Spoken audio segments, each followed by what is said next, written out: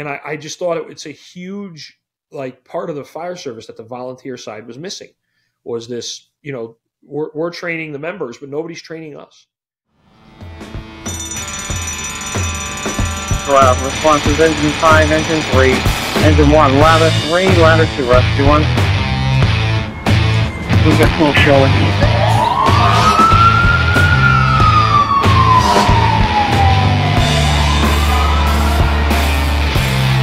Division 1, you're on location, box 23, reporting smoke showing 727.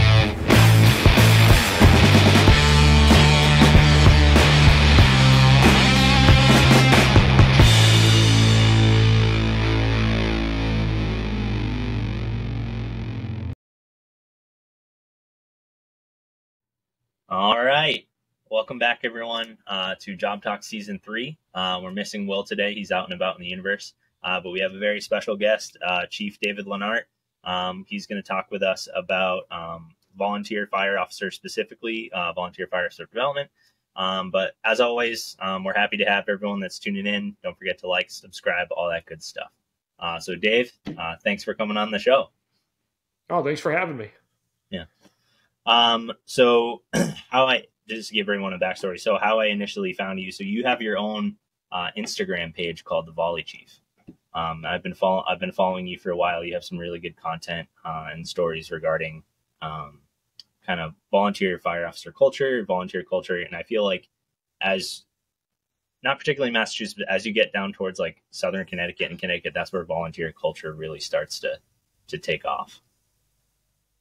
Yeah, our we have like a unique history here. The volunteers, it kept up as everything evolved, as career departments, call departments, things like that started evolving. The volunteer system, Connecticut along the shoreline, then you start moving down to New York, New Jersey, Pennsylvania area. It's still a very strong juggernaut. Even, politically, the part of the machine that the small towns run off of is still entwined in the volunteer fire department. So just an interesting little, I guess you'd say, area. Yeah. So as far as, I guess we'll start with your background, right? So you've been a volunteer. You've been in the fire service for over 26 years, I think, right? 25 yeah. years? So we actually joined. It was weird, different worlds back then. But under the civil defense rules, they had with the auxiliary firefighters, and it was so when the Russians nuked us, you had more firemen, and it allowed us to go to fires at 15. So that was the thing, was you were allowed at 15 years old to be firefighters. So I joined, end of 93, early 94. We went through a 40-hour basic firefighter course, and we were firefighters. And it was just incredible, because nowadays the thought of putting a 15-year-old kid into a burning building is insane. And back then it was the normal. Yeah. That's cool with the civil defense. It's like the only thing that will survive the nuclear holocaust are cockroaches and firemen. Yeah, it's funny because we had like a civil defense office, and it had like drums of drinking water, like the all the radiation equipment that was in there, and but it was also for us too. It was family. So, my lineage goes well back over a century, even in the same volunteer fire company. My great-grandfather was fire chief 100 years ago. Wow. And then my grandfather, it transferred down to my father, brothers, cousins, uncles. There's a lot of us, and it's still in that same, volunteer firehouse. It's the Storm Engine Company too. It was founded in 1851, and my family landed there right around 1908, 1909. So we've been consistent since then. So you guys could have been in like the Gangs in New York movie. You guys might have had a fire company out there. It's funny, like I'm not the first fire chief in my family that had to deal with a pandemic. My great-grandfather was chief during the Spanish flu. So, I think about, fortunately we were, he lived almost be 100. So I remember him. I said, God, I probably could have asked him a couple of questions. Yeah, no kidding. But it was an interesting thing. And my grandfather, he was kind of the well-known one. He, in our area, he was very well known. He was a news reporter, a news photographer, reporter for the local paper. And for those of you unfamiliar with Connecticut, I should probably back up a little bit, but we're from an area called the Valley. It's where the Housatonic and the Naugatuck rivers meet. The city of Derby is, it's a thriving metropolis of 5 square miles. The population's about 15,000 people, but a third of the city is a state park. So you've got 15,000 people living in just over 3 square miles. So it's a little city. That's cool. And then it's bordered by Ansonia, Shelton, and Seymour, which are, were old New England mill towns. The downtown areas are that dense, multifamily, old factories now converted to apartments and commercial buildings. So that's the area. We call it the Valley. But he worked for the local newspaper that covered the Valley, and he covered fire and emergencies. So growing up as kids, you wanted to sleep at Pa's because he was going to a fire somewhere at night. And a lot of times he would pull up, take the picture, and then put the camera on the seat in the car, grab his gear, or simultaneously taking pictures while, fighting the fire. And that's where kind of he got his start. And then it elevated when the war broke out, because when he went, his basic training was at Newport Naval Station. And when he got there, they found out that he was a firefighter. So they put him in the base fire department, and, opportunities came, and he ended up teaching shipboard firefighting. So when the war ended and he came back, home, they asked him to be fire chief in town, because he just had all this experience doing shipboard firefighting in the Navy. And as we know, the Navy's usually cutting edge firefighting technology. So he said, sure, he'll do it. And he became one of the fire chiefs in town. And he was very close. A couple of his friends from the Navy, one, somewhere in New Haven Fire Department, somewhere in the Bridgeport Fire Department. And he kept those relationships up, and he would, became very well known in the state as an instructor. He formed our regional fire school, and was just, well known. I actually found the newspaper article. It was from January of 1947. He bought our first Scott air packs. Wow. So he was well ahead of technology back then. And again, being in the Navy, he used to always say, in the Navy, you got to be good firemen or good swimmers, because if you're not good firemen, you better be a good swimmer. So I had never even really thought. So like, as you're mentioning the air packs, like obviously in that era, like no one was really wearing them. But I think like if you think about a ship, like there's really nowhere for that smoke, those products of combustion to go. So you have to. Yeah. You have to wear it. It's funny, because I'm about to start writing about, we still use the Navy nozzles for car fires in Derby at my firehouse, the Storms, with the low velocity fog applicator. And I laugh because it's such old technology now. But if you watch guys try to put out a car fire, they're trying to cut the hood. They're trying to, and it never looks pretty putting out a car fire. But with the old Navy nozzles, you could put out a fully involved car fire, the engine compartment, the passenger compartment, with less than half a tank of water. And it's just, you have the low velocity fog applicator with it's a 6-foot gooseneck for if you've never seen it. You could just walk up and stick it under the car, and you don't even need to cut the hood. You're in the engine compartment, just stick it in there. And then, it is one of those things that it's old technology, but it still works, and kind of everyone threw them out, or now they use them as like a mantelpiece. It still works, still relevant. Yeah. So, we had those. And then my father, it's funny because my father's actually, I don't know the proper term, but he married into it. So my grandfather, my mother is the connection. And then my father was recruited to play softball for the fire department. And then he met my mother, but obviously got interested in the firefighting side of it. So, from a young age, like, we were lucky. We never worried what we were going to be when we grow up. We knew we wanted to be firefighters, and we couldn't wait. We grew up in that firefighting culture. My grandfather ran the regional fire school, so we spent our weekends with him at the fire school. They were always burning. They were always doing something. Was that fire school? Was that just was that regional, or was that kind of through this? It was originally, it was ours. It was the Derby Fire School. And then as regionalization started, it morphed into a regional fire school. And it's currently the Valley Regional Fire Training School. Their location has changed. Originally they were right where the two rivers met, but they turned that all into a park now. So that it's the original school's not there, but the school still, lives on as our regional fire school. It's incredible. Yeah, we try and place a lot of emphasis on, obviously on the show, we try and interview people from all different walks of life. And you're very cool. One, we appreciate, like, you have your own social media presence and trying to be, progressive and engaging the fire service community. but kind of walking both hats of being on Bridgeport and then also in the volunteer fire service. I think I told you I started as a call member in Munson, so I try and always capture as much of that as possible. But when I was 16, as we called them auxiliary members, you could only do like exterior firefighting operations.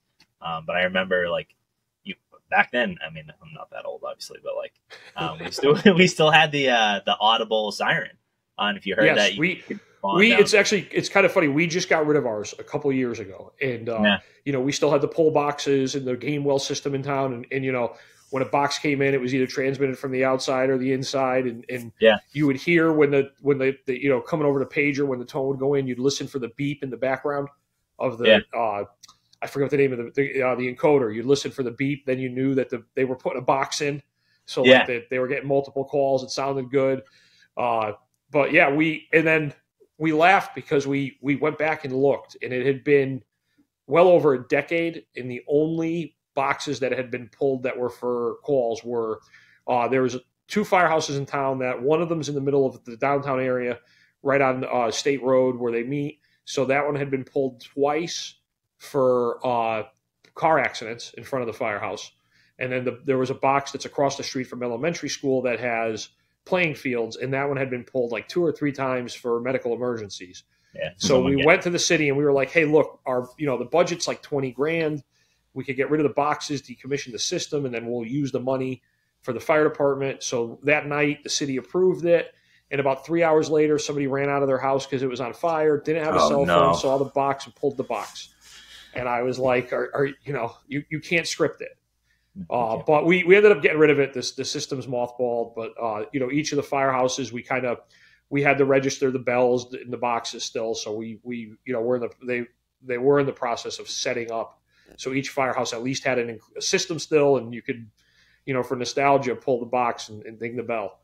Yeah, very similar. When I think it was about the year I was graduating high school, they decommissioned the system and they let us each take one of the old Gamwell boxes. So I have the box from our street. And back in the day, like you said, someone had to run. They knew where their nearest box was. They had to run down the street and pull the box.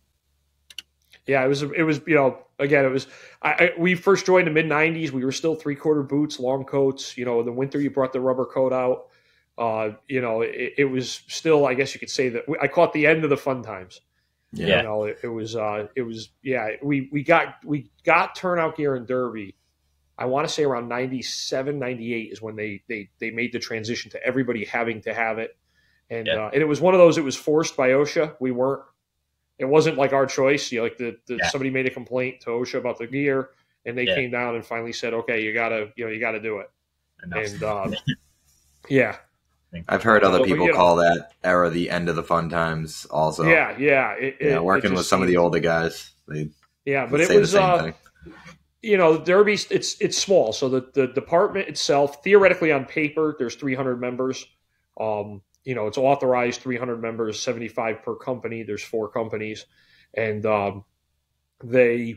realistically, there's around 100 that are actually active, and less than that, even to complete your certifications and to keep your recertifications. Because the downside, I hate to say, one of the things that worried me is that you could have people that just show up. They're on paper, they're a member. They don't, they didn't really contribute much, but there's a fire a block from their house and they're going to be there. And it's like, you're like, oh my God, so, obviously we instituted some rules of recertification, the amount of training you had to attend to be considered, interior.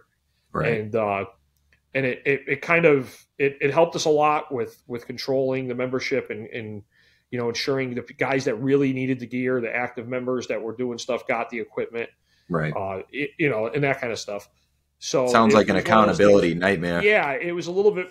First of all, accountability for volunteer fire departments is difficult. Of course, that's a whole nother topic of conversation. We in Derby, there's different systems. A lot of people use like a tag system, or we use called a T-Pass system, where it's actually each member is issued an RFID tag, and it's Grace Industries is the name of the company. It's out of they're out of Pennsylvania, but for volunteers, it's a great system. It's expensive. It's about $1,000 a member, to buy the unit and to keep the receiver going. But, you know, it's rough. I mean, there's times when you're pulling up to a fire and you're looking at trunks popped and sneakers on the ground and to try to, you know, get a picture of who's there. Sure. Who's there? You know, versus at work when I go in the morning and I print out the roster and it tells me these are the 62 people and this is where they're riding, and I fold it up and put it in my pocket and I've got it for the day. Right. So it's I hate to say the extreme of both worlds, but you know, so it's with Derby. I have a bunch of questions, but do you guys? So you guys are almost like it's one fire department, but people are assigned to an individual company. Like you're assigned. Yeah. So there's 4 individual. The easiest way to equate it to paid guys is think that there's 4 separate house funds. Right. Yeah. So you have your coffee club or your house fund. So there's the 4 companies, and the companies, the 2 of the companies predate the fire department forming as one. And, you know, the Hotchkiss Hose Company, they're the second oldest continually operated firehouse. They were formed in the 1830s. Wow. And then the Storms was formed in 1851. So and then the Pegassets came in 1903, in the East End in the 50s. So another unique feature of our area is that the firehouses are usually named. And the sad part is some of the names have just been lost to history. You know, it's more myth of how the firehouse got named. I mean, obviously, for us, the Hotchkiss was named after the guy who founded it. The East End, they were in the East End of the city. The Pegassets, their firehouse is located where the Pegasset tribe had their, you know, their houses and their home and their neighborhoods. So that area, you know, they're homage to the Indian tribe. The Storms, the explanation has always been that it was always just called Engine 2, and then they had a fire, and the headline of the paper said Derby's new fire company puts up storm of water, and it kind of became a nickname that they were the Storms guys, and they just adopted it. So we have that. You know, Ansonia has a neat one. The Eagle Hose, when they bought their first apparatus in the 1870s, they couldn't afford to change the name. It was used. So they couldn't afford to change the name. And it was, you know, because back then they were all ornate, hand-painted, ornamental, you know, and so they changed the name of the firehouse to the Eagles to match the truck they bought. So, you know, it's around here, that's one of the things. They're all named. But the 4 firehouses are independent organization. They elect their own officers, but they're subservient to the department. And each company has a chief. The chiefs are on the department level. Another oddity is the chiefs are tested positions. So we sit down and take a test. They do it every 2 years, and that determines who the next, you know, assistant chief's going to be. That's administered by the State Fire Academy. So we bring in an outside company to do the testing, which for a volunteer department, you know, is very rare. Each company has a captain and 2 lieutenants, and those are elected. The requirements are you have to be a interior firefighter for 5 years and have a minimum of fire 2 to become an officer. So, are you guys somewhat unique for doing the state testing? Like, are there other volunteer fire departments? Yeah, we are for volunteers around us. Most of the neighboring towns are either elected or appointed by like the mayor. So, one of the things that we hear a lot, and you know, we've gone out and interviewed one of my best friends. He's a chief of a combination department in Western Mass, and one of the things that we hear about a lot is the struggle for staffing. Is that something? Because I mean, 300 members is phenomenal. Or 75. Yeah, unfortunately, it's absolutely. You know, I forget who the author was that used to say it was slowly then all at once. I forget whose quote that is, but you know, it declined rapidly. I mean, when I was young, when in the late 90s, early 2000s, you know, you could get a couple rooms going in a house and you never rolled mutual aid. You know, you handled it yourself. You had plenty of members. You still had a lot of industry in the area, so a lot of guys still worked locally. And but it seems like in the past, I would say 10 years, it's fallen off a cliff. It's very common now for us to interoperate with the neighboring departments. You know, first due, second due, you're pulling up, and I think we've done a good job with the neighboring towns of, you know, Shelton, Ansonia. Chief Jones, Franny Jones from Shelton Fire, he's very forward thinking. And then in Ansonia, Anthony DeLucia, I actually grew up next door to him, so it's kind of funny that we both, you know, we went this path. But we merged on operations, but not like officially, where a lot of things. So if we get a fire in downtown Derby, Shelton automatically, the closest firehouse in Shelton is right off our downtown. They're automatically coming, and we're automatically going there. In my tenure as chief, we had a couple fires in Ansonia where I was in command because they had no chiefs, or we got there, quick enough that our guys were the first line in, and vice versa. So the staffing and the membership, it's a lot. It's a nationwide problem, and I don't see a solution. And I hate to say, you hate to be one of those people like, oh yeah, it's a problem, but I can't bring. It's just the investment. We could go all day down the road of paid volunteer fighting. If you want to be a volunteer fireman, it is the same requirement, and there's no, nobody calls time out and says, oh, hold on, they're volunteers, so we're going to only give them like less of a fire. And the requirement is still the same. The training is still the same.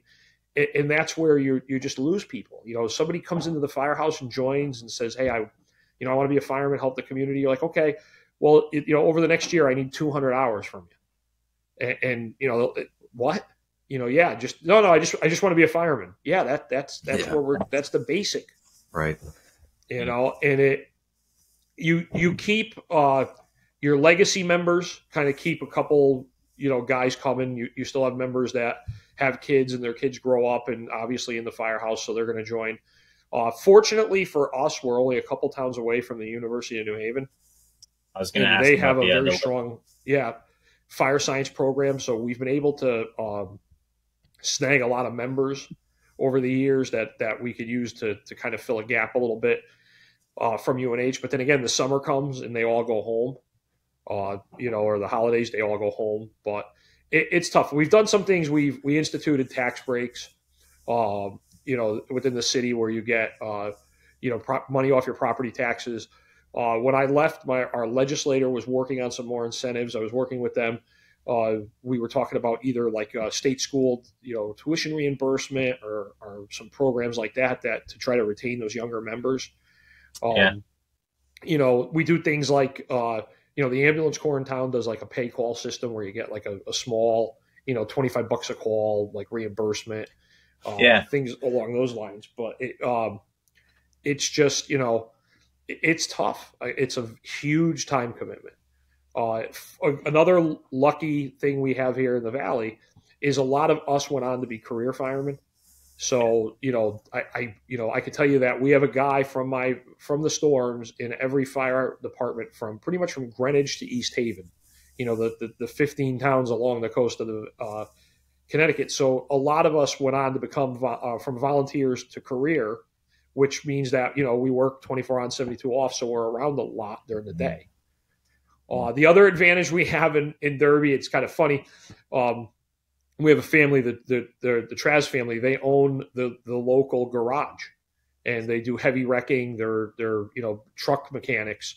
But the dad and the two sons, they're very active in the department, and it's almost like you have like a staffed company in the city because everybody working at the garage is a member of the volunteer fire department. And when there's a box, they leave. And our truck.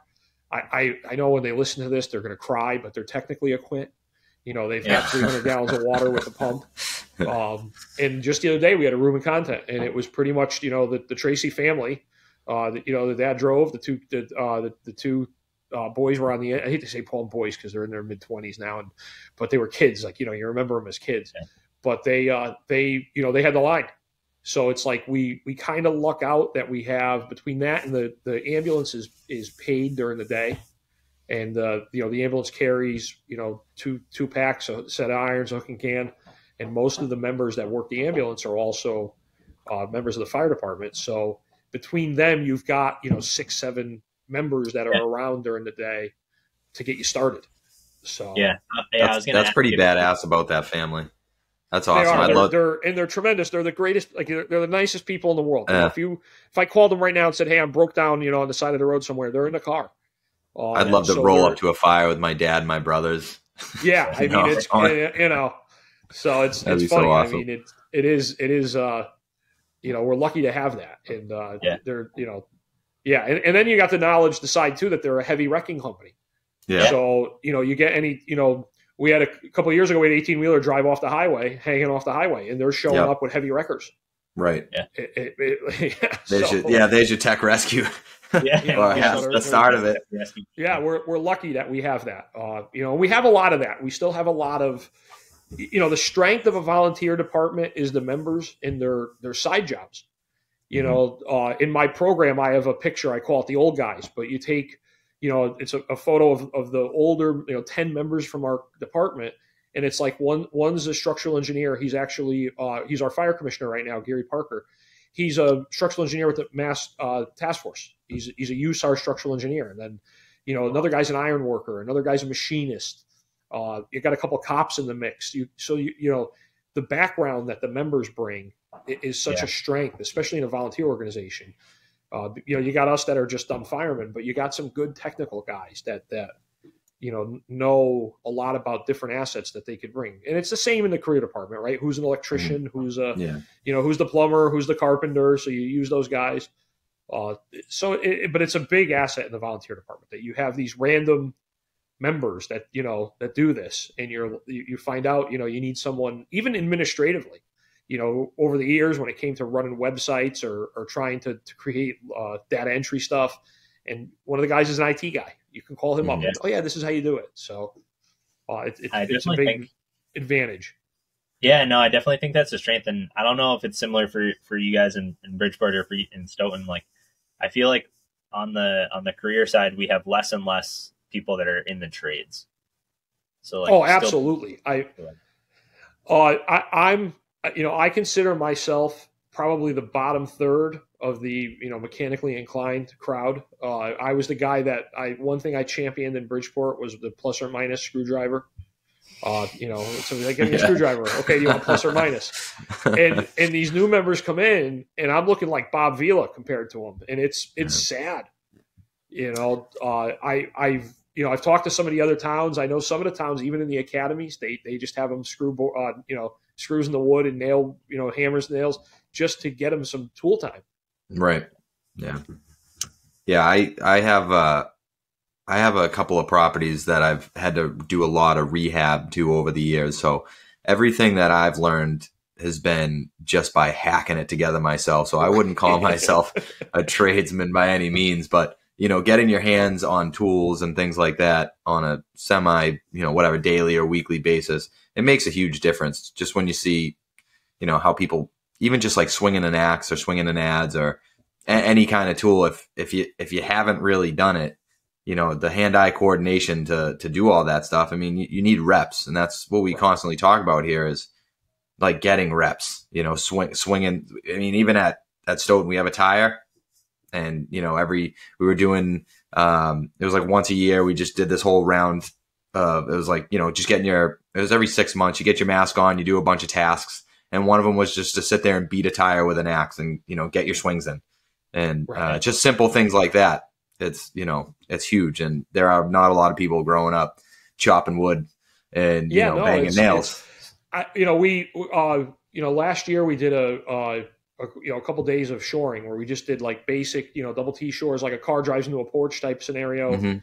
And like, I was like, we were kind of laughing I was laughing at one of the older members. He's a machinist. So the guy's like, I said, oh God, like I had to show the guys how to use a nail gun and a palm nailer because they didn't know. And I'm like, and I'm showing them, right. It's like, I'm, like shouldn't probably be showing them, but it's that's the world we live in, that they're the generation now. And I hate to say it, we're kind of the last group, like our dad would change his own oil. So we would watch him. Right. We would hold the flashlight, which was probably one of the most stressful things any of us ever did in our lives, was hold the flashlight for their father. You're holding it wrong. And right. So that age is gone. Everything is subbed out. Everything is, the DIYer isn't a thing anymore, in a lot of places. Yeah. So yeah, it's tough. Yeah. We did a roof last week at my buddy's, 2 weeks ago at my buddy's mom's house. And, it was just like an old school thing. Like everybody showed up and helped, Yeah. And it was one of the coolest things, and it was like, I talked to guys, the older guys, like, oh, we all used to do this. Everybody got a roof for free labor, things like that. Right. I mean, this was a, single story walkable roof. So there wasn't too much danger involved, but between like 3, 4, or 5 of us, we got the roof done in probably 4 or 5 days.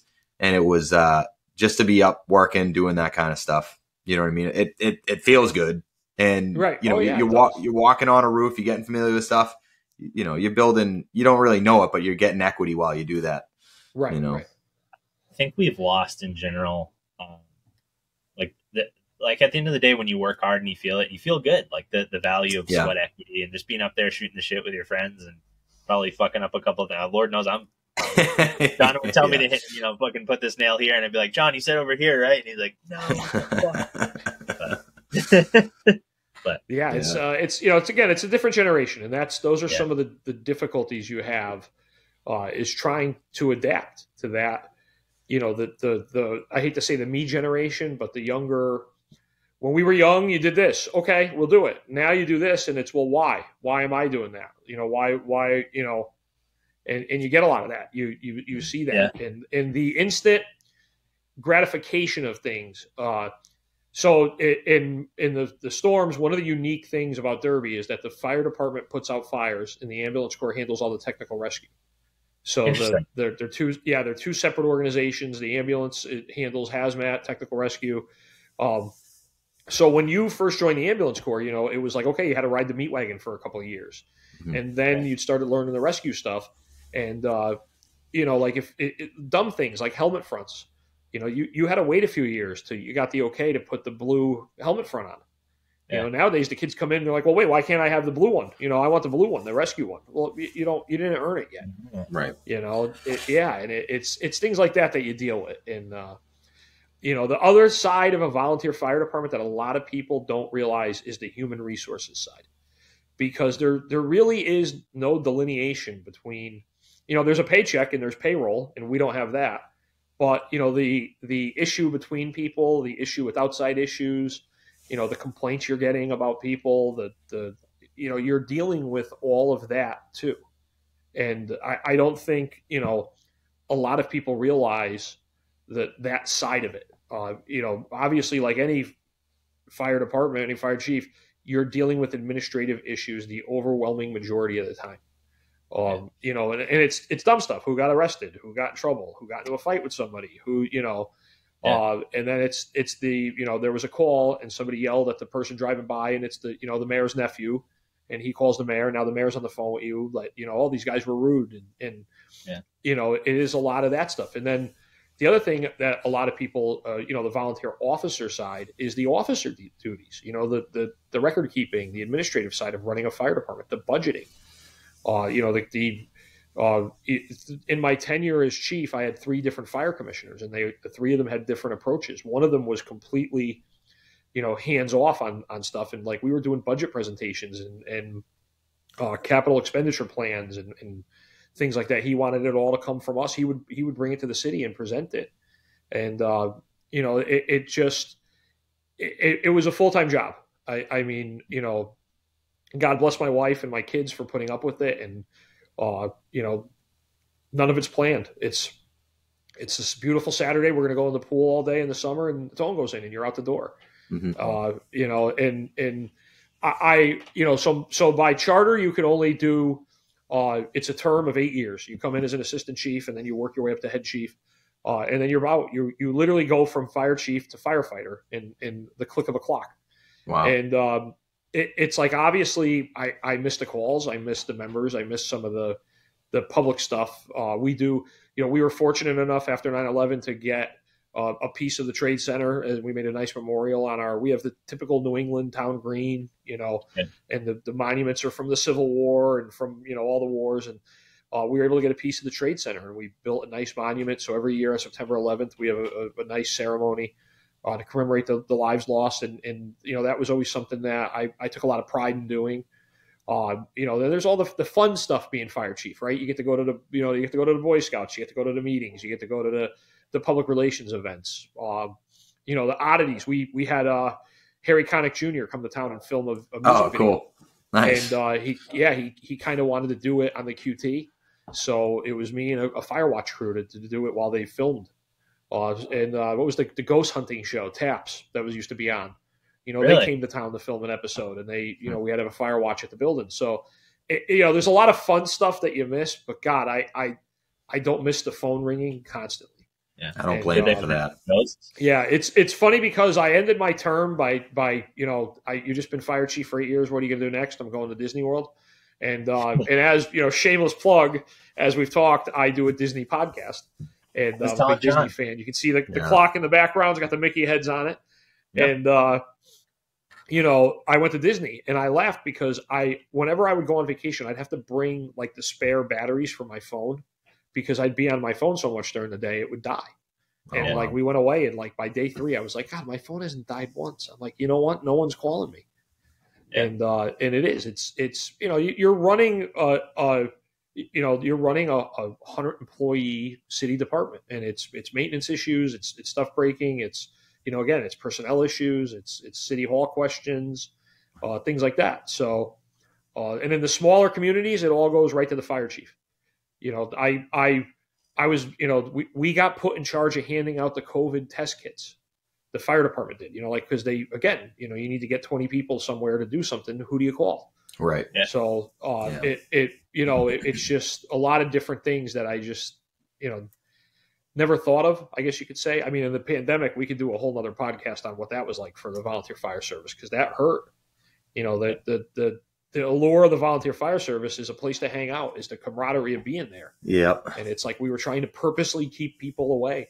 I think that turned into a scar on, and everybody's heart for their job, in a sense, where everything changed and it sucked for a long time. And, but we didn't get together. We stopped training, and we had the rules from the state. You couldn't have so many people, together. You couldn't. Right. So we were doing a lot of, virtual training, small group training, but we weren't doing, nearly what we wanted to.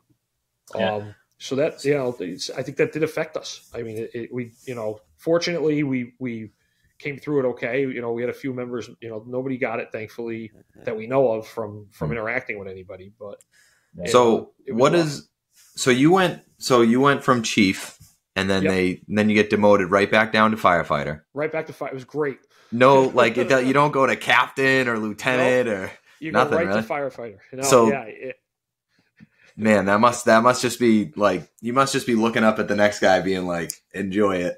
Right. It is so Chief Glode, Mike Glode, he's a tremendous guy, great gentleman. He's good. We did a lot of good together. And, it's funny because like about a week or two after I was in there was a problem, and somebody called me first, and I just to call him and be like, kind of like that chuckle of, it's your problem, not mine. Yeah, right. Be careful what you ask for. Yeah. But, but again, like I said, you miss it. I mean, I obviously miss the fun stuff, I think that's what we all would, but. That's cool. Can you ever go back, or is that? Oh, absolutely. If I wanted to, I could, start the cycle over. I'd probably, it'd be like, hey, I'm going to be fire chief on Monday, and on Tuesday I'll be in the lawyer's office signing my divorce papers.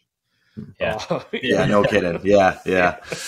Seriously. So, but so I became a lieutenant in the fire department in 2003. So I had a 20-year run of lieutenant, captain. Then on the ambulance corps side, I became the assistant chief and the chief of the ambulance corps. But since our ambulance corps handles all, the rescue work, you're running all that stuff. And then from there, I went to assistant chief. So it's the first time in 20 years that I have, no white shield, no white helmet, nothing like that. It's just so you just get to go do all the fun stuff again. Right. It's actually, we've had a couple jobs since in the beginning of the year, and it's fun to get there and just go. Yeah, right. But it's awesome. I take a lot of pride in the Derby Fire Department, and it's because it's of where it got all of us. And I mean all of us because like I have a circle of friends, so my first career job, I was a fireman at the Naval Air Base in South Weymouth, Massachusetts. Oh, okay, close to your home. Very that lasted right around a year, and then the base closed. And that's how I got the job, because the base was closing. It's all apartment buildings now. Yeah, I haven't been by it, and it's been years since I've been up there. But about 4 years ago, I think it was about 4 years ago now, because it was right when I got on. I've been on for 5 years. When they were building all those apartment complexes, there was some speculation as to how the fire started and why it started. But they had a fully built, ready to be occupied was waiting on like an occupancy permit or something, and it burned to the ground. I mean, it was probably like I don't know how many units are in the building, but call it anywhere from like 40 to 100 or something, massive buildings. And the thing burned right to the ground. Right to the ground, yeah. And so I was going to say, so we sent all our resources that way because it was such a huge fire. And then what happens in Stoughton? I guess a fire broke out in Stoughton. We didn't have anybody around. And so it's just like, go figure. We get, 10 real fires a year or something, like big fires. And it happens that, that massive building burns down and then we get another one. Right, you're out of town. It was like unbelievable. I wasn't there for it, but just listening to the stories about it, it's interesting. Yeah, that's what. And I said I worked there for a year, and then they, the base closed, and then I, did the I hate to say I worked the trenches, did the ambulance thing, the dispatcher thing, and then in 2007 I got hired in Bridgeport, and that it's a city, it's bigger, it's a lot, it's a lot more challenging. Tremendous group of members. I like all of us, right? We enjoy going to work every day, and it's a lot of fun. But like I said, the group of us. So I'm here. My brother's a deputy in Greenwich. There's guys in New Haven, guys in Stratford. Norwalk Fire, Milford Fire, like West Hartford Fire, and most of us are all officers by now. And we all started at the Storms as volunteers in our neighborhood firehouse.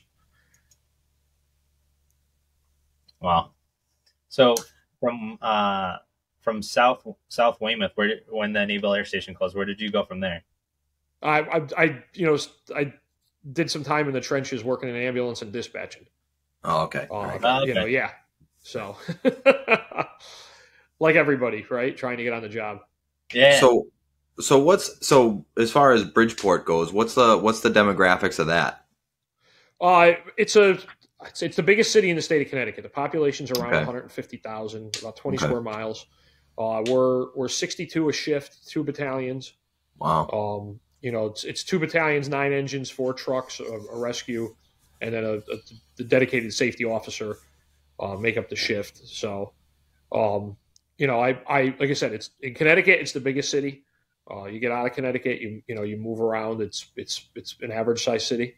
Yeah. So, but that's 62 on a shift. That's pretty incredible.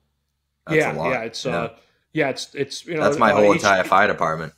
Yeah, each the engines are 4. Theoretically, on paper, the trucks are 5, but the first person to get pulled is the 5th guy in the truck to go work somewhere else. The rescue is 5. The battalions are a chief and an aide, and I'm the safety officer. And that's kind of what led me, down the path of the whole volunteer command thing. Yeah. You go to a fire at work, and there's a command staff. There's the battalion chief. The battalion chief has an aide. You get the members of the training division that come. You get chiefs, other staff chiefs showing up. And then, like, I go home and you go to a fire in the valley, and it's the same fire, right? It's a 2.5 wood, it's a 3 wood, it's a multifamily. And we all have pet peeves, but I'll say it. You have the volunteer fire chief standing on the front lawn in a turnout coat and a pair of jeans holding the portable. And it's like, well, why is it that, when we're here at work, you have a command staff helping the incident commander, and then you go to a volunteer department and you got the guy by himself trying to organize this whole thing. And that's kind of where we started the idea of upping our officer training, and the other thing too is how much officer development do you really do, especially on the volunteer side, because the volunteer officers have to handle the training of the firefighters. And like any department, there's no training division, right? The individual company officers, they handle their training. So it was one thing we did heavily. We started bringing in officer speakers. I did classes specifically for officers. I would try to find, some of Rich Stowe, he's the fire chief now in Danbury. He was the fire chief in Bridgeport, but he was a volunteer the whole time too. So, his experience level on both sides was there. So bring him in to do some training and to teach. And we brought in some people from out of state. We did like weekend long incident command classes. And I just thought it's a huge part of the fire service that the volunteer side was missing was this, we're training the members, but nobody's training us. Right. And the other side of it too is now that I'm in this position, at the time I wasn't, you kind of threw away the old fire chiefs. And I thought that was kind of idiotic in a way. Here's a guy who's served 8 years doing this and built up a wealth of knowledge and experience running a fire. And then the next day he's a firefighter and you don't rely on that. Mm-hmm. And then in another asset of the volunteer fire service, I hate to say, are the older members that I always use my father as an example. You know, my father joined the fire department in 1974. He was a company officer. He was chief of our ambulance corps. His full-time position, he was a police sergeant. So he had a lot of leadership experience. And now when he comes to a fire, he stands across the street, takes some pictures and watches.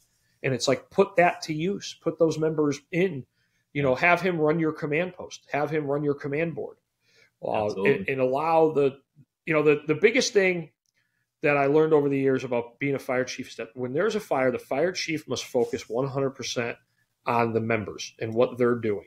And, you can't do that when you're worried about arranging mutual aid coverage of your firehouse, or, hey, is Red Cross coming? Or, everybody wants to talk to the fire chief at a call. Everybody. Mm-hmm. So every civilian, every politician, every reporter is coming up to you. Have these members run your command post. Have them be your, so that you could focus on the members, so that, God forbid, if something goes wrong, you have the ability to respond and deploy everybody and handle it. And we learned that lesson down here the hard way. In July of 2010, I was involved in the double line of duty in Bridgeport. And one of the key factors was, at the time, the incident commander handled the radio traffic on both radios. So our incident commander would be out front with 2 portables handling fireground and, dispatch communications. And a Mayday was missed, blatantly missed. So it's just, again, something in the volunteer side we don't think about a lot. And we don't, I'm not saying we don't think about Maydays. We do a lot of, Mayday training, but the incident commander is being, very early on, you went to a call and you're trying to talk to the guys in the building, and the dispatcher's calling you, hey, do you want to tone for more apparatus? Do you want to tone for more manpower? Do you want me to move an orange engine to cover your firehouse? Like, what? And it's like, I don't want to talk to you. I don't need to hear that. Let somebody else handle it. They're essentially task saturated. Yeah. So after that line, is that where the birth of the safety officers came for you in Bridgeport? Yes, yeah. So prior to that, the safety officers were working out of our training division, and they worked 9 to 5, and then they went home at nights and weekends. And one of them was on call, and if there was a confirmed fire, they would come in. And that the Elmwood Ave fire was it was a Saturday afternoon job. So the safety officer came in off duty, took him a little bit of time to get there, and that was one of the things in the NIOSH report they cited was the lateness of the safety officer arriving on scene and beginning safety responsibilities. So we were able to get a safety officer on shift. So what is the typical, like, so say you're working tomorrow and they strike a box for a working fire. What is your responsibilities on scene look like? So it's nice. I have, thankfully I have 2 good battalion chiefs, and I have a great working relationship with both of them. So basically, arrive on scene, I'll do a 360, and then I'll go do a face-to-face with the chief. Tell them, what did I see? Did any concerns, anything like that? Then I'll tell them. Usually, I go right to the first line.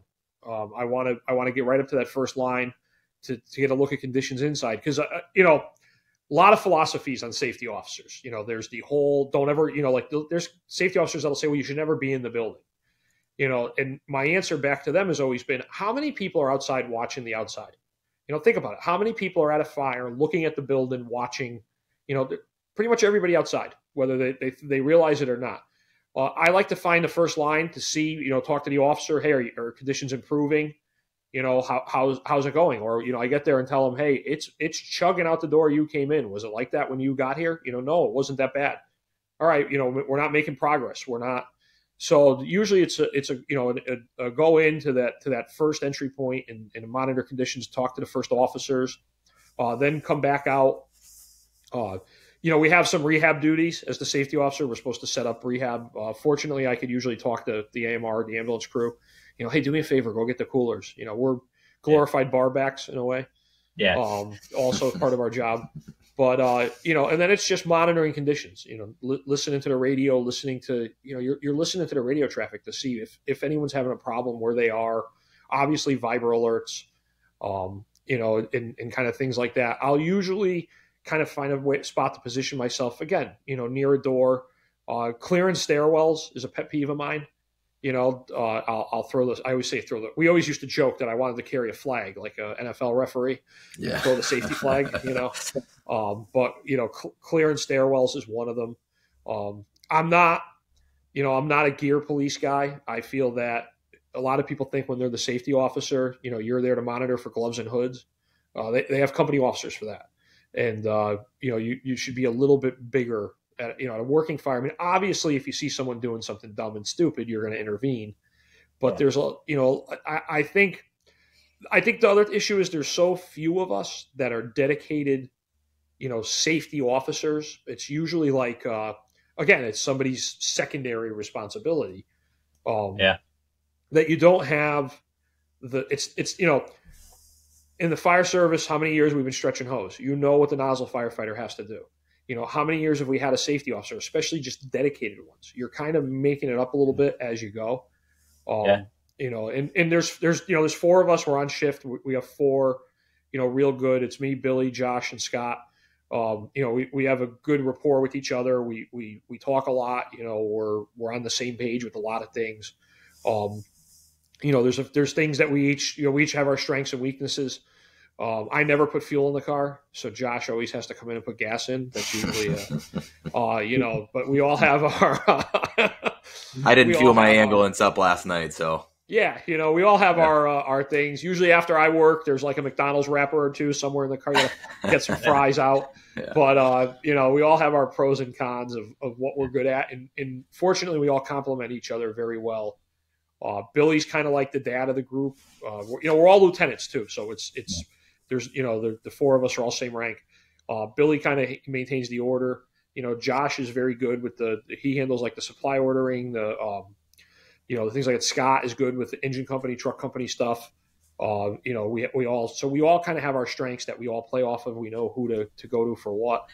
And it's a good, there's four of us. So it makes it kind of fun. The downside is you're a company officer, but you don't have a company. Like some days you miss the fire truck. Some days you miss having, it's a couple people sitting behind you that you can talk to. Hey, but the flip side, you're by yourself. You can do whatever you want. You can go to any firehouse. You kind of, your typical day is you come in, you print out the rosters, go over to the training division and meet with them to go over what training is for the day, what you got to deliver. But you're kind of on your own. And I always joke. I say, my position as safety officer, I'm there to prevent people from freelancing and working on their own, and I do that by freelancing and working on my own. And, that's so it is. Irony. It's a unique job. It's a unique position within the department, especially since we're one of the, the few that's our whole day. Usually they share. You're sharing responsibilities doing something else. Yeah, no, I think you're like when you had told me you were safety, I think you're the first department that, at least, I mean, I'm definitely not the end all be all, but that has a dedicated safety officer. So usually, like, once we get to a certain level, beyond a working fire, second alarm, like one of the incoming chiefs will assume the role of a safety officer, but having a dedicated staffed safety officer role, it's pretty interesting. Yeah, it's a lot of fun. I mean, I enjoy it. I actually kind of, I don't want to say I backed into it, but I have a unique skill in the Bridgeport Fire Department that a lot of people don't have. I'm an EMS instructor, and amazingly, since we're still an old, New England town, we're only EMRs. We're not even EMTs. So EMS, as much as it makes up a huge percentage of our call volume, culturally speaking, it's still lagging a little bit.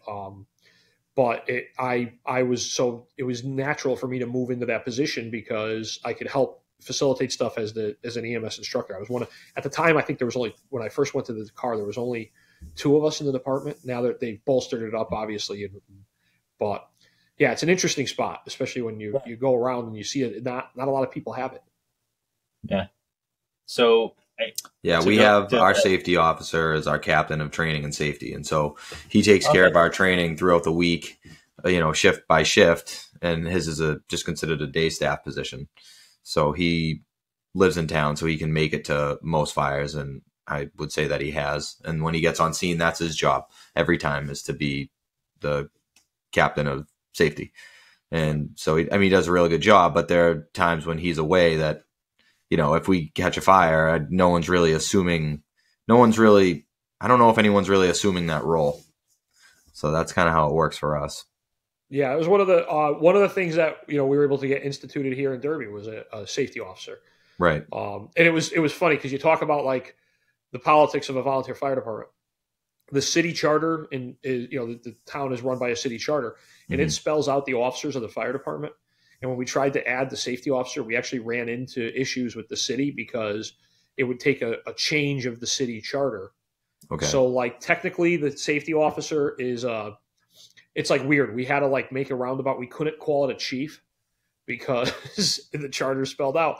So even though it walks like a duck and talks like a duck on paper, it's like one of those situations. But, okay, I get it. Yeah. Yeah, we were able to put that in. So there's besides the 4 chiefs and the commissioner, there's a safety officer for the department too. So interesting. So when I know we kind of talked about like the nexus of you realizing that there was a gap with incident command board presence in volunteer fire departments. When did you really take off with that? Like when did that story start? Very recently, only within the past couple of years. We provided the training on a lot of things, but I didn't start developing the program. To be honest, I kind of got bullied into it.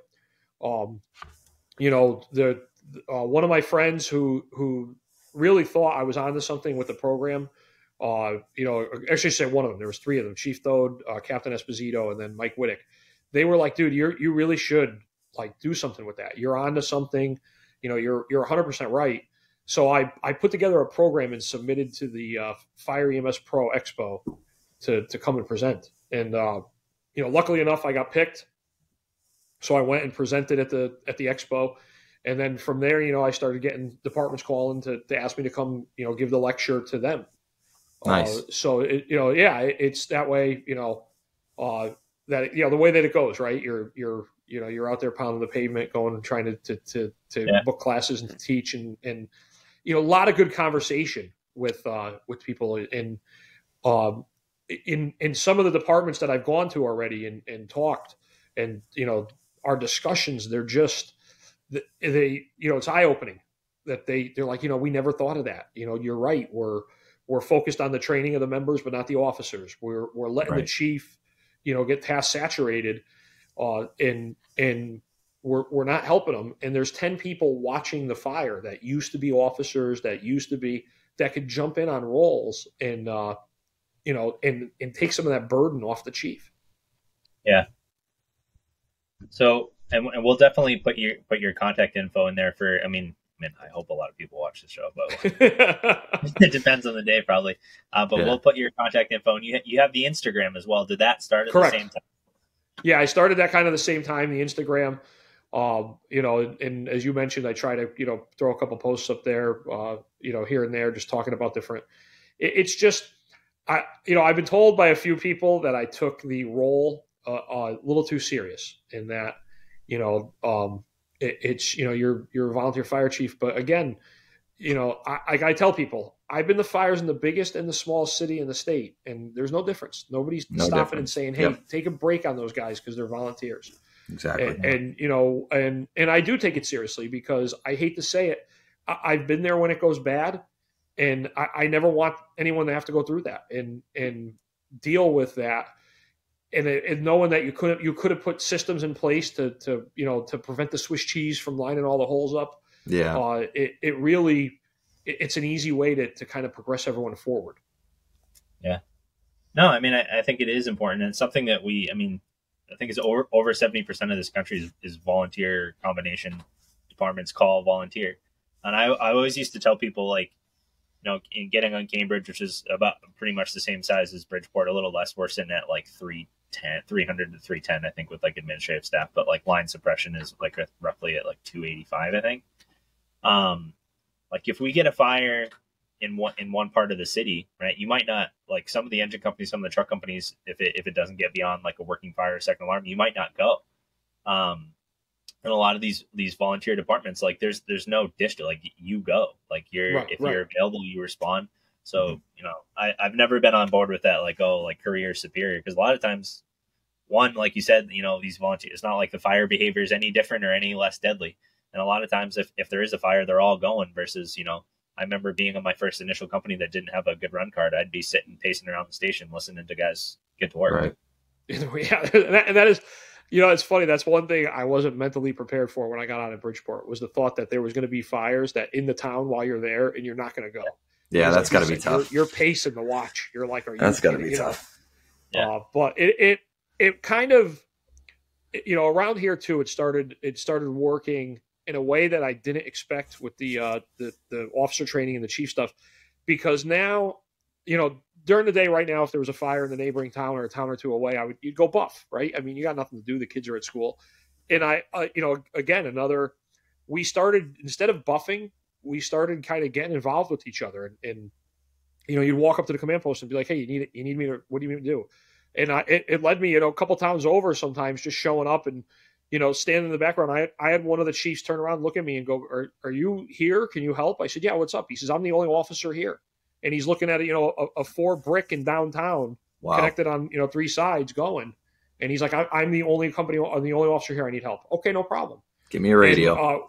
And it started that, and that's the biggest issue we have in this area is the radios. Yeah. So what do you mean by the biggest issue?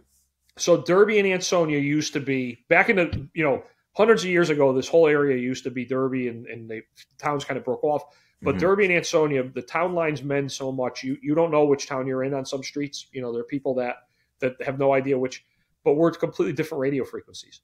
Okay. So, we physically can't talk to them. I mean, thankfully, technology, all the company officers, the chiefs carry multi-band radios now. And each engine has one multi-band radio, but you still have that problem where the firefighters can't talk. Right. The chiefs can talk, but you get down to the street level, they're on 2 different frequencies, 2 different systems. Okay. And that's been a big priority. We've been, we were pushing for the state to kind of get us some money. We would gladly all switch to one radio system. And I think that's going to be the catalyst that'll create, if you will, the regional department. Again, we act like it now. I mean, we keep our own identities, we keep our own, but I think once we get a common radio system, and now you can start erasing districts and lines, because, right now where I sit in my house in Derby, the closest firehouse to me is a couple hundred yards away. It's in Ansonia.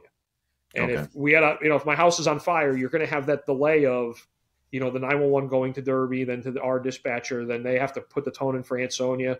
And but if you switch to a regional or a common radio system, that'll go away. And I think that'll be the catalyst that finally creates the regional department.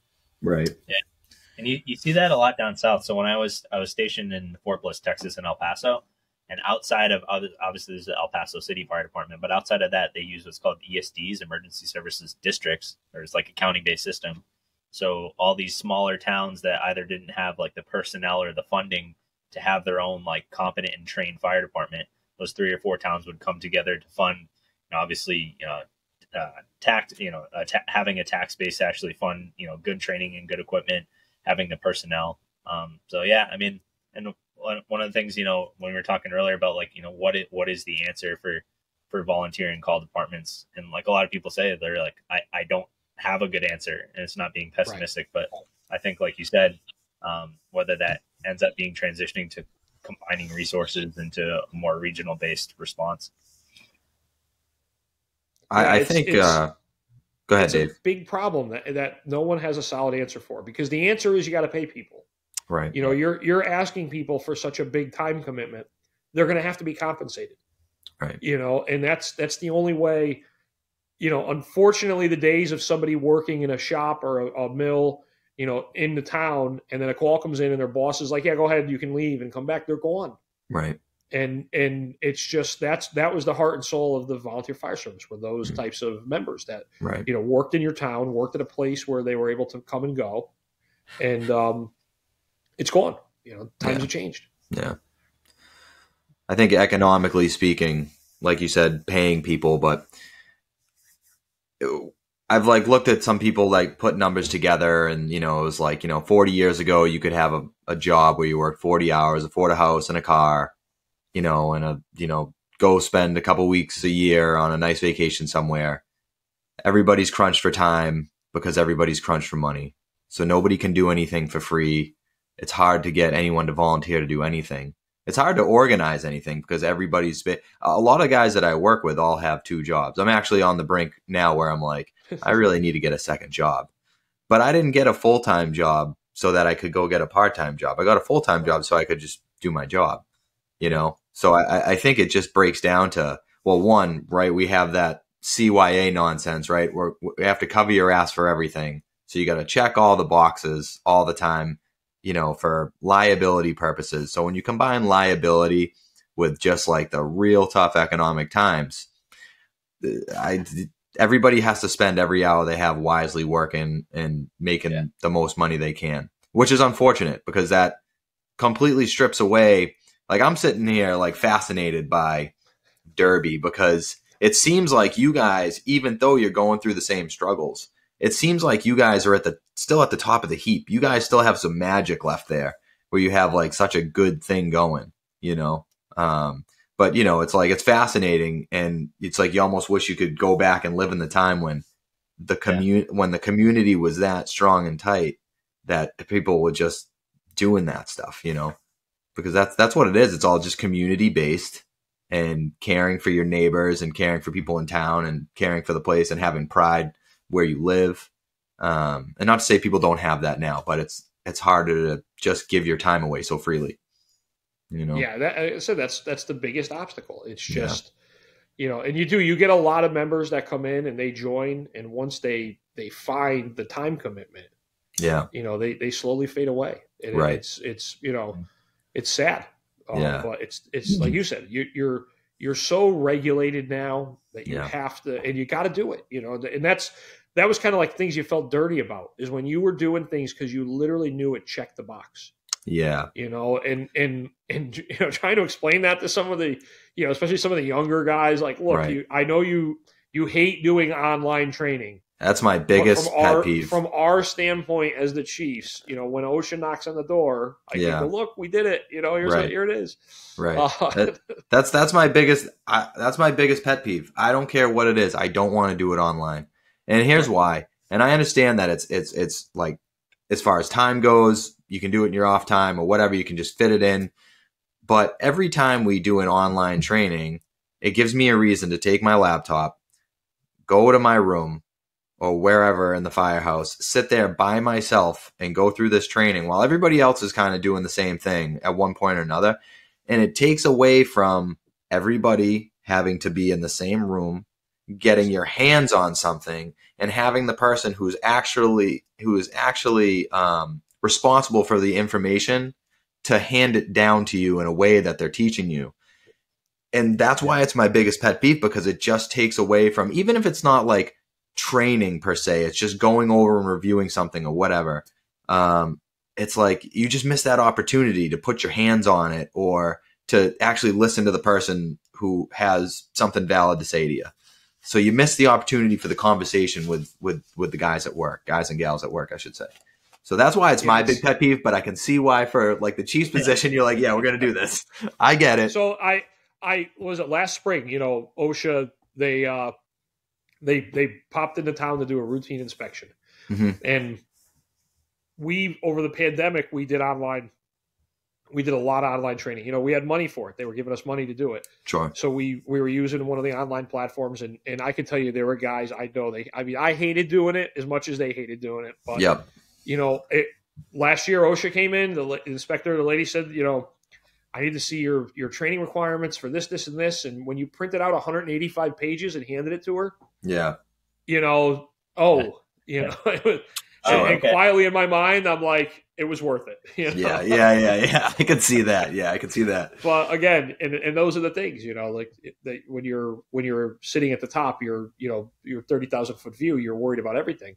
Yeah, and it's like, yeah, I get it. It's painful. I know. My deputy chief wasn't happy with me because I had an assignment due on the 1st, but I was at FDIC last week, which isn't an excuse, and I apologize and said I didn't have an excuse. And it was a 3-minute video, and I totally felt like a jerk for like not logging and doing it. But I forgot my laptop like 2 weeks ago at work, and that's where I have all my passwords saved. And I was like, I'll do it next week, and then I forgot. I was like, but whatever. I digress. That's the way it is nowadays. Yeah, it is. Sorry, Jim. Sorry, Depp. Yeah, so, yeah, you try. I mean, the other thing, another thing that we did a lot of was bring in outside instructors. And that's something that cool. Helps. I go like, here's the thing: as much as my resume is this, if I'm going to get up in front of the group and teach, it's like, who's going to throw a paper airplane? Yes. We're going to start joking. So by bringing in outside instructors, it holds their attention a lot more. And fortunately, where we are here, in this area, we have a lot of good. Good instructors, good companies, guys out of the city, guys out of the bigger cities, Bridgeport, New Haven, Hartford, Waterbury. We're all right in the middle of those towns. And then, obviously you could bring in the big guns once in a while, bring somebody in from New York. Sure. So a tremendous asset we had. One of my assistant chiefs, his uncle was a safety chief in New York City. Oh, nice. And, it was great because you could bring him in for a class and he would come in and do some teaching and, so it was like little things like that. But I always found bringing in outside instructors definitely, you get everyone's attention much more. That's a good point. Yeah. More engaging. So really I remember you talking about, obviously the baseline commitment, when someone comes in as a volunteer firefighter, modern day volunteer firefighter, you tell them, I need roughly 200 hours a year to get you to where you need to be. Focusing on what you're passionate about of like volunteer officer development and going in the chief officer, what is the time commitment for like a lieutenant or a captain or obviously for a chief officer is significant. But yeah, I mean you want it to be a lot, right? Like but you got to be realistic. I mean, so between the online crap, the online training, and then what we did in person. We probably added around, I'd say, 24 hours a year of training to the officers. And that was between, again, the online stuff. We'd bring in the additional speakers throughout the year, additional classes and stuff. I was trying to keep it around that number of 24. I figured it was a good number, and again, you made the choice to be an officer. You made the commitment to do it, so you got to do it. Yeah. No, I think that the bringing in people from the outside is really cool, and hopefully some people from the outside will bring you in, right? Yeah, shameless plug. Yep, there's nothing wrong with that. Cool. We're not the only ones with a podcast. You want to tell us a little bit about your podcast? Oh yeah, so like I mentioned, we all have side things, right? So I'm a Disney nut. I'm one of those guys, And Disney, Star Wars, it's May the 4th as we're doing this. So yeah, May the 4th be with you. I had to take off my Star Wars apparel and put something a little bit on. But yeah, so it's called Two Dudes Talking Disney. My buddy Tony, we've been friends since we were kids.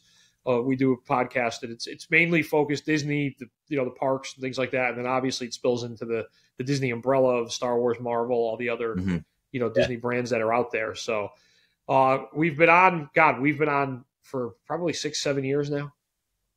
We joke, we say we're the most popular Disney podcast in the lower, Connecticut Valley region. We are the only one, but it's I enjoy it. I do enjoy getting together. I did an appearance last night on a local, online newspaper. They're doing a fundraiser. So I did a little, I think we did a half hour on the Mandalorian and the status of Star Wars. So nice. Very cool. Yeah, it's my side hobby. Well, I am a Disney kid, so I get it. Okay. So where can people find your I've never been to Disneyland though. Disneyland is better than Disney World. Well, I've never been to either. Never been to either. Yeah. California's better than Florida. Are you serious? Yeah, I'll die on that hill any day of the week. You know what it is to me as an overall. Now, don't get me wrong. If you've only been to one, you cannot fathom the size of the other, right? Like so Disneyland is so small. Okay, so Disneyland fits in the parking lot of the Magic Kingdom in Florida. That's how small Disneyland is. So, But to me, as a fan of Walt Disney himself, you know, Walt designed Disneyland. Walt set that up where, you know, Florida was built. It was being built while he was alive. He died while it was being built. But Walt never stepped foot there. There's nothing really, you know, nothing with his signature on it. To it, right? Where when you go to Disneyland, you know, it's his park. So to me, I like Disneyland better because of that. No, I'll definitely have to. That's reasonable. Check it out. Yeah. So last year, my wife and myself, we just did like a little getaway vacation. We only went to. I've been a couple of times as a kid, but we went to Animal Kingdom and we had a good time. But it's just to the point where we're waiting in line for, you know, 2.5 hours for one ride. Do you feel that like Disneyland is a little bit more like efficient? It's definitely smaller, and it's also more of a local. As funny as this is to say, kind of got more of a local park. You know, there's houses almost across the street from Disneyland. You know, like you could walk. People walk from their house there. You know, so it's less. It's more like local people that you get at Disneyland than you do. You know, where Disney World, everybody's, you know, coming just to go there. Yeah. To loop it back to firefighting, I believe they had a flaming dragon recently, or something like that, right? Flaming dragon, yeah. You know, the funny thing is that actually it was the Phantasmic Dragon, but about 2 years ago they had the same thing happen in Disney World to the dragon in the Magic Kingdom. So, and you know, I always say the reason why I'm such a fan of Walt Disney is, like me, Walt lived in a firehouse. So, you know, a lot of people don't realize in Disneyland, Walt had an apartment in the firehouse. Oh wow. That's cool. Cool. So, you know, Nice. But yeah, it's you know, it's my side thing. It's my little passion project. So fun, right? Get us cool. Keep you. We'll definitely. So we'll put the link to obviously Volley Chief, and then we'll put all your contact info for where people can find you, and of course for the podcast as well. Sweet, but other than that, we really appreciate your time. Thanks. Yeah, I had a great time. Thank you. I look forward to actually sitting down with you guys to have a beer sometime soon, hopefully. Absolutely. Yeah, let's make it sooner than later. Yeah, keep Morrissey in line, will you? You know, you got all right. You know, that kid. Whew, you know. He's a good dude. I'd like to meet the rest of the family because I feel bad for his parents. I mean, it's, you know, everyone talks so nice about them and what great people they are, and I'm like, God, I wonder what happened. Yeah, no, they have his dad just retired maybe about a year and a half ago. He's awesome, Eddie Senior. His brother's a lieutenant on Ladder 1, who's again like salt of the earth, nicest guy. Actually, Johnny, you remember Eddie Morrissey, right, from the academy? Yeah. He gave me a lot of hell in academy, but funny. He's really funny. Yeah. He has a lot of tact. That guy. Yeah. He's a good dude. But yeah, no, we didn't bond over our last name similarities. We bonded over him just absolutely crapping all over me. So. But yeah, with any luck, maybe we'll see you at the expo too. Yeah, definitely. I mean, I'm going to be there again teaching this year. So when is that again?